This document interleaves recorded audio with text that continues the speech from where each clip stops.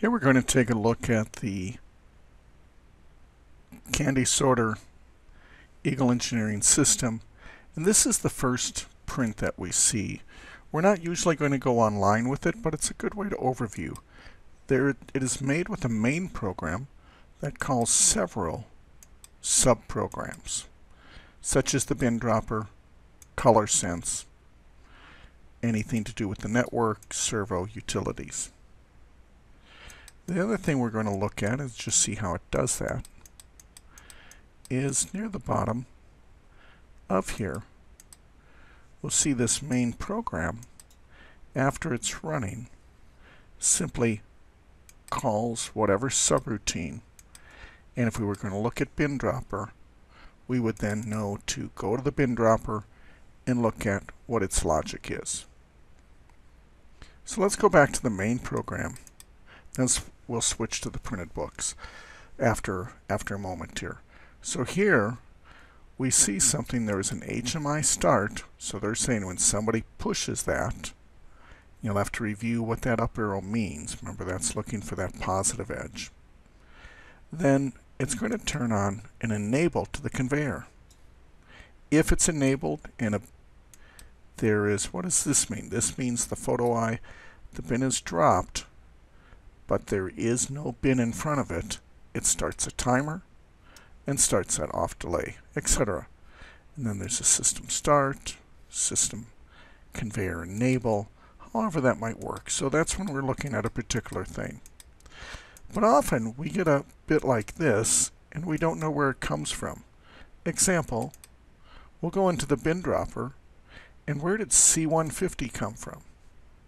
Well, in the next video we're going to see how the printed cross-reference allows us easily to look up C. It's all printed out. We'll sort by address, and we see C150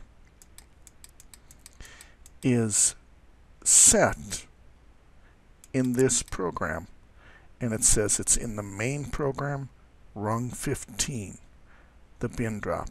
It's main program, rung 15. So we'll go to the main program, and we'll scroll down to 15, and there we see it says somebody has to hit HMI start, somebody has to push the HMI system mode, and there cannot be a bin. That's how I read it. And then that sets that.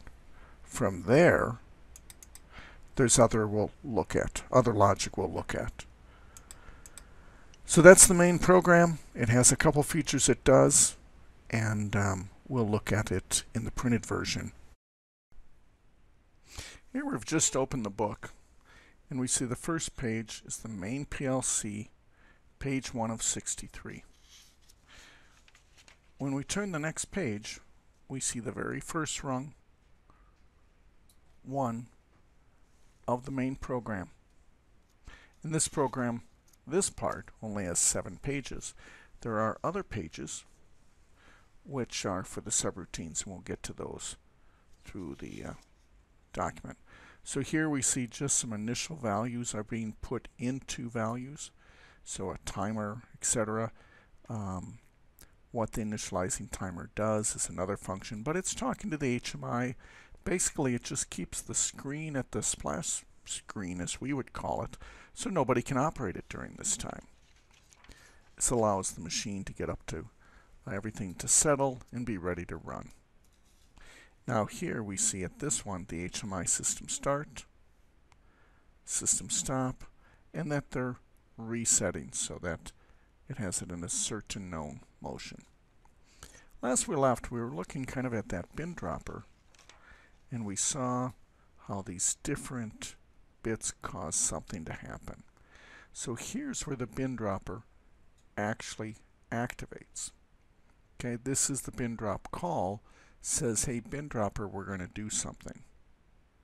When we see this type of nomenclature, it says it all doesn't fit on the page.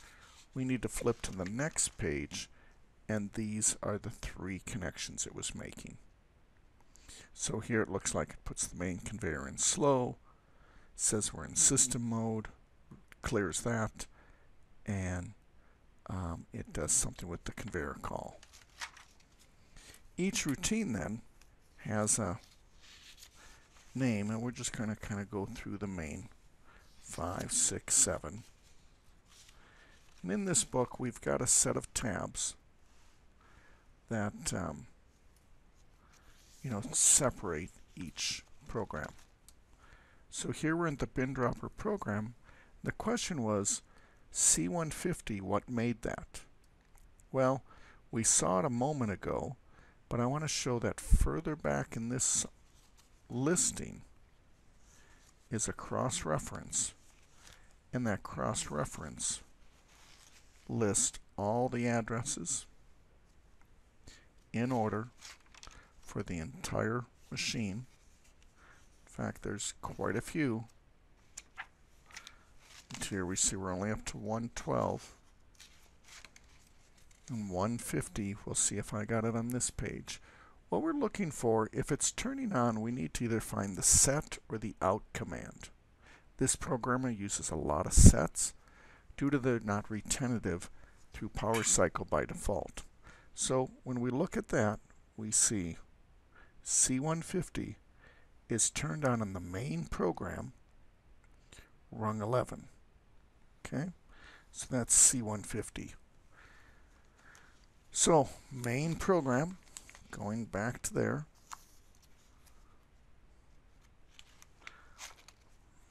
it was rung 11. Now in the video of the thing, it may, if we change the software, it might have, but we're looking for rung 11. Oh, we've crossed into the network program. They're in alphabetical, all except for main is always first. So here, go back here, rung 2, rung seems I got to go back one tab, that'll help.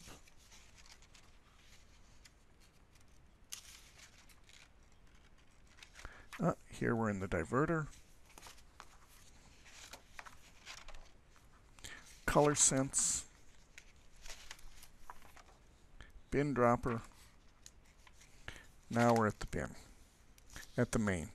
So here, in this rung, we see it says the user has to push the HMI start button, the single mode, and this is the photo eye bin dropper present, but they're checking for an off, so that tells us they're making sure there is no bin, otherwise it'll drop a bin on top of a bin. If those conditions are met, we have a bin drop call. So now we can go to the bin dropper program and see that that has become true. Now it then says there's these logical steps or sequence steps that it's making sure has not occurred. Let me show you what that does. C150 we know is true, and the first thing it does is set the next step, clear itself, and it also calls the color bit to go sense. Now when we look at that, this next rung can operate because when this rung finishes, this is set. Now it looks for the color sensor call bit to have gone to a negative transition, and it says we're moving on to C152 and resetting 151. This way only one rung is active at any time. 152 is active. It says there's a photo eye bin dropper supply on input 7. Is that off or is it seeing bins? And if so, it can set a bit C162 and say there's an error. Then there's another one that says if we're on 152 and the photo eye bin dropped is present is off, then we can turn on Y6. Y6 activates the bin drop solenoid. It then moves to the next step and resets its current step.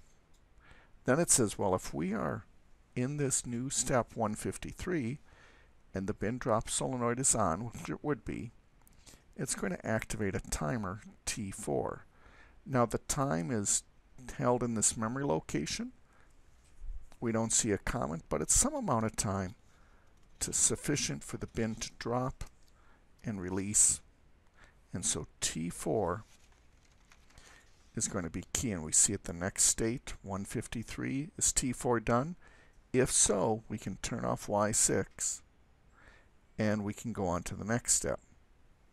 When we're on the next step, it says, did the bin drop solenoid, did that go from off to on, etc. So we're always following the logic through anywhere we go.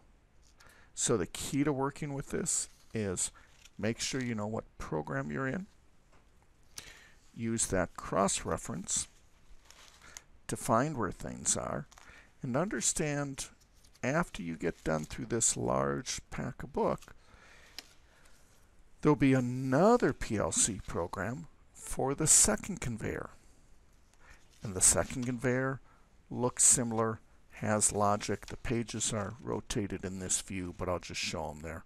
But there they are, able to be accessed. So,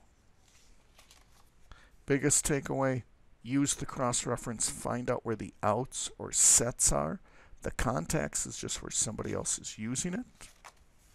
Okay, you can trace any input, output, data values, and you can work your way all the way through to figure out. The only thing I'll comment is a lot of timers I tend to ignore, meaning when it gets its drive signal, it will do its job in time and then go on to the next thing. So, when you see a chain like this, we're simply looking for the first thing and then what goes on. It'll take a while. The bugs are designed to walk you through so it's not overloading as you start in one place. Wherever it says HMI, know that comes from the HMI screen. You don't have to worry about that. And any of these other bits, you can always look in the control, in the cross-reference, and see what drives that bit. How did it turn on? So that's working with the main program and the schematics.